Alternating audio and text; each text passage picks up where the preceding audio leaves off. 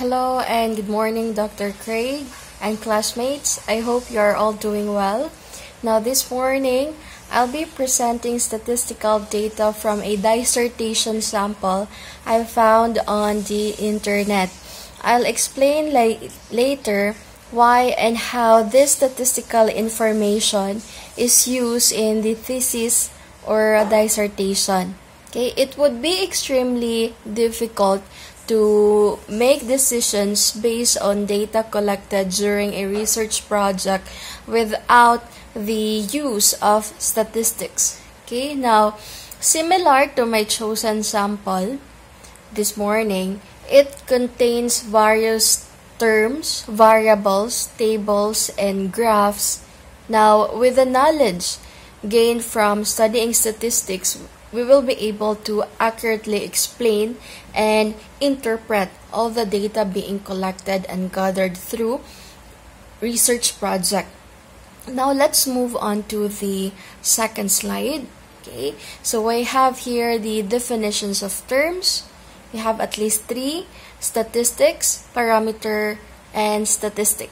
Okay, so statistics, it is the science concerned with developing and studying methods for collecting, analyzing, interpreting, and presenting empirical data. Or when we say empirical data, these are informations found through research. Okay. Now next we have parameter. It is a number describing a whole population, or it is a data collected from the entire population. For example, all registered voter students in the year 2022 at Negros Oriental State University. Next, we have statistics. Statistics are data collected from a sample of the group being studied. For example, we can have all registered voters students in the College of Arts and Sciences in the year 2022 at Negros Oriental State University. Okay, now let's move on to the next slide. Here is my chosen thesis paper entitled Effect of Modular Distance Learning Approach to Academic Performance in Mathematics of Students in Mindanao State University, Sulu Senior High School amidst COVID-19 pandemic.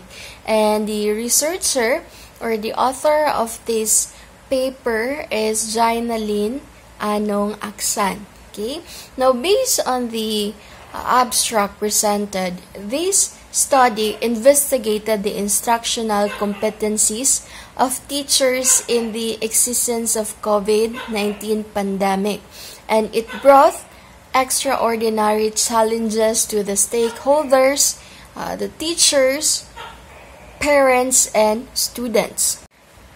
The researcher believed that there is an effect of teaching learning process in new normal education to students' performance, most especially using modular type of learning in mathematics. Now, the researcher gathered 178 grade 11 STEM students currently enrolled in Mindanao State University, Sulu Senior High School through the use of purposive random sampling. Now, she also applied in her study the survey questionnaire and mean, frequency counts, and percentage, t-test for independent samples, one-way analysis of variance or ANOVA, and person-product moment correlations were used to analyze and interpret the data being collected. Okay, now let's focus on the research design of this dissertation. Now, this study used descriptive research design in order to test the hypothesis and systematically analyze the data about the perceived effect of modular approach to academic performance in mathematics. Now, this study was conducted in the premises of Mindanao State University, Sulu, specifically in Senior High School Department. And again, there were 178 respondents of this research. Okay, and these were the students who were enrolled in the aforementioned school in the year 2020 to 2021. Okay, and the researcher chose 3 out of 5 sections in grade 11 STEM strand students. Now, the researcher also used survey questionnaire in this study in order to collect facts and also opinions of the respondents about the study, because the researcher wanted to know the perceived effect of modular approach of the students. Okay. Next, the questionnaire made by researcher consists of 4 parts. First part was demographic profile of the respondents. Later, or in this dissertation, the researcher actually gave and showcased some graphs and tables. Okay. The second part was to determine the perception of the students regarding modular distance learning approach in mathematics. Next part was the challenges of the students towards modular distance learning approach in mathematics. And lastly, the last part was the perceived effect of modular distance learning approach to academic performance of grade 11 STEM strand students in mathematics. Now, for the sampling procedure, the researcher used the sampling design of non-random sampling, which was purposive random sampling. And again, the respondents were 178 students from 3 sections, namely STEM 1, Freud, STEM 2, Chong, and STEM 4, Adler. Okay, now, in our task this morning, we are going to assess or check the statistical treatment of any or of a chosen dissertation or thesis. Now, in my case, the statistical tools that the researcher used in this study were the following. First, the mean for the research statements of what is the perception of the students regarding modular distance learning approach in mathematics, or MDLA. Okay. Another question, what are the challenges of the students towards modular distance learning approach in mathematics, and what is the effect of modular distance learning approach to academic performance as perceived by grade 11 STEM strand students in mathematics? Aside from mean, we also have another statistical tools used by the researcher. We have frequency counts and percentage and also mean. These were used for answering in the statement of what is the level of academic performance of students in mathematics using modular distance learning approach.